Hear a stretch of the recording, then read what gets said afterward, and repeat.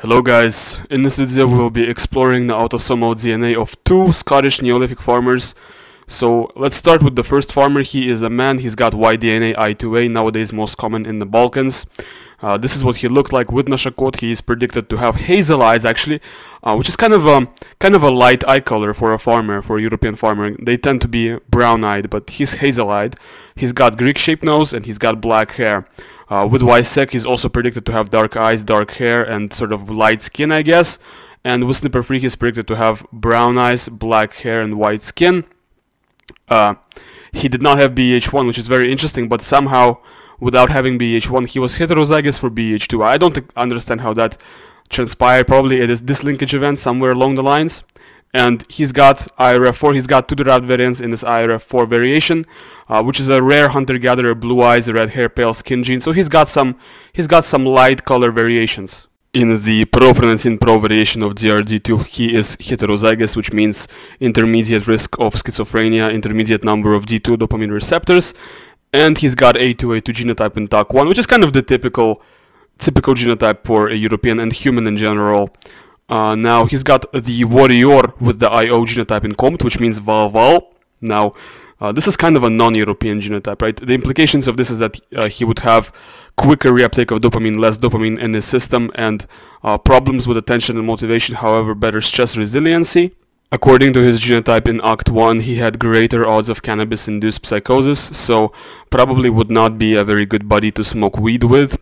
And he did not have the sociopath gene, no derived OXTR, no sociopath gene, which is pretty cool, you know, pretty typical genotype for a European here. And he did not have derived EDAR, no East Asian facial traits, no shovel-shaped incisors, no epicanthic folds, no monoliths, and he did not have the European lactose persistence mutation. Well, this mutation came about much later, probably in the Bronze Age or Iron Age. Right, that's when it really took off. So he doesn't have it, and he also does not have the European mutation that protects against myopia. Now this one is a more ancient mutation, and it's not even exclusively European, like other ethnicities have it too, but he does not have it. It just happens to peak in Europeans, that's why I say it's a European mutation, but it's not really an exclusively European mutation, and he doesn't have it. So he's got higher odds of myopia, might need glasses to see in the distance. Now, moving on to polygenic risk scores, he's got a very high risk score for Crohn's disease. He's got a high risk score for type 2 diabetes. He's got a high risk score for bipolar disorder. He's got an average risk score for Parkinson's disease. A low risk score for schizophrenia. A low risk score for type 1 diabetes. A average risk score for brain aneurysm. And an average risk score for asthma. This is what he scores with Eurogenes K13 on GD match. Quite a lot of North Atlantic actually, but this is a typical result for a European farmer. Mostly Southern, mostly Mediterranean components, but the North Atlantic here, it does represent a little bit of Western hunter-gatherer or Northern European-like shift, right?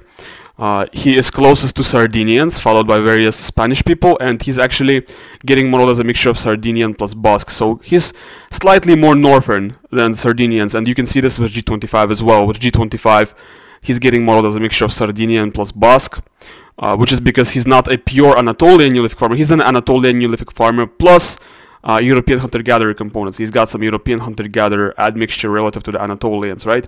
And you see this European hunter-gatherer admixture here with MDLPK11 around, you see around 20% European hunter-gatherer admixture with this calculator. This is what he scores with the ancient Eurasia K6. So we see that it's not an entirely southern individual. He's got some European shift, Northern European shift to closest to Sardinians once again, and actually getting modeled as a mixture of Anatolian Neolithic plus Matala or Anatolian Neolithic plus Scandinavian hunter-gatherer. So a mixture of around 80% Anatolian Neolithic plus around 20% European hunter-gatherer is this guy. This is what he scores with PONDNL K12. Here we can see he's scoring 27% European hunter-gatherer, actually even higher than with the previous calculators. But the oracle here is just stupid. I don't really know how to interpret this, and he is closest to Sardinians. Once again, this is the recurring pattern here, is that he's most similar to Sardinians, and he's getting modeled as a mixture of Sardinian plus various Northern European groups. So he's actually a little bit more Northern Europe shifted than what's typical for Sardinians. And now we're moving on to the second farmer. By the way, I want you guys to pay attention to how far north this individual is. How distant is this from Anatolia, where these farmers originally came from? I think it's literally closer to Greenland than to Anatolia in terms of geography. And yet this individual is very, very Anatolian in his DNA. Very extremely Anatolian. I mean, I'm talking Neolithic Anatolian, of course, not modern Anatolian, but he's very Neolithic Anatolian in his DNA, despite living literally at the same latitude as the southern portions of Alaska. Now, this is his predicted phenotype. He is predicted to have brown color eyes, snub-shaped nose, and black hair. With snipper-free, also predicted to have brown color eyes, black hair, and white skin.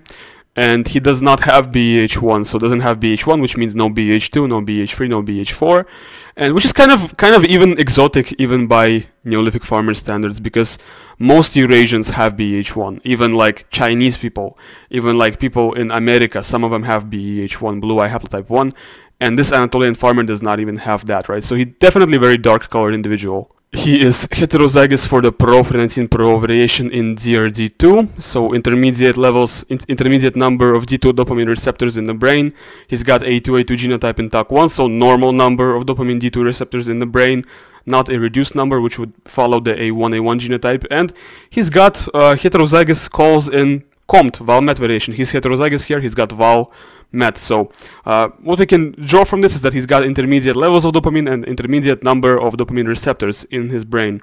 He's got heterozygous genotype in OXTR's variation that has to do with empathy, so he's a carrier for the sociopath gene, let's put it this way. He does not have East Asian EDAR, no East Asian facial traits, no shovel-shaped incisors, no epicanthic folds.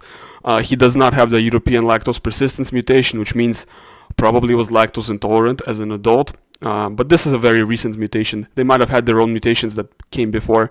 And he actually does not have the mutations that protect against myopia. Definitely, I'm thinking that this person had myopia, actually. I'm thinking that he might have been nearsighted or farsighted. He's got some kind of myopia, most likely. Moving on to polygenic traits, he's got an average risk score for Crohn's disease. He's got a high risk score for coronary heart disease, a very high risk score for brain aneurysm, a very high risk score for bipolar disorder. He's got an average risk score for Parkinson's disease. He's got an average risk score for asthma. He's got a low risk score for type 1 diabetes, and he's got a very low risk score for type 2 diabetes. And this is what he scores with Eurogene's K13 on GED match. Also pretty similar result to the previous sample. Maybe a little bit more southern actually, but still closest to Sardinians. Still closest to the same exact population. Still getting modeled as a mixture of Sardinian plus Basque. So overall, pretty similar result to the previous sample. And with G25 this time I decided to show you like his ancient admixtures. So in terms of the ancient admixtures, he's a mixture of 80% Anatolian Neolithic plus 20% Western hunter-gatherer. Mostly Anatolian Neolithic plus around 1/5 European hunter-gatherer admixture. And this is what you're going to see with ancient Eurasia K6 calculator here too, because the very first line in the oracle is 80% Anatolian Neolithic plus 19% Matala 12. So that's the very first line you see with the oracle here actually. So that's kind of what he is. He's a mixture of Anatolian Neolithic farmer. The majority of him is Anatolian Neolithic farmer, as stupid as it is, because he is literally so far north and he's probably closer to Greenland than to Anatolia. He is still majority Anatolian Neolithic farmer, and only a tiny minority of him is Western hunter-gatherer admixture. Thank you guys for watching my video until the end. Leave a like and subscribe if you enjoyed it, and also you can download both of these samples from links which are in the description of the video. You can download them in 23andMe format.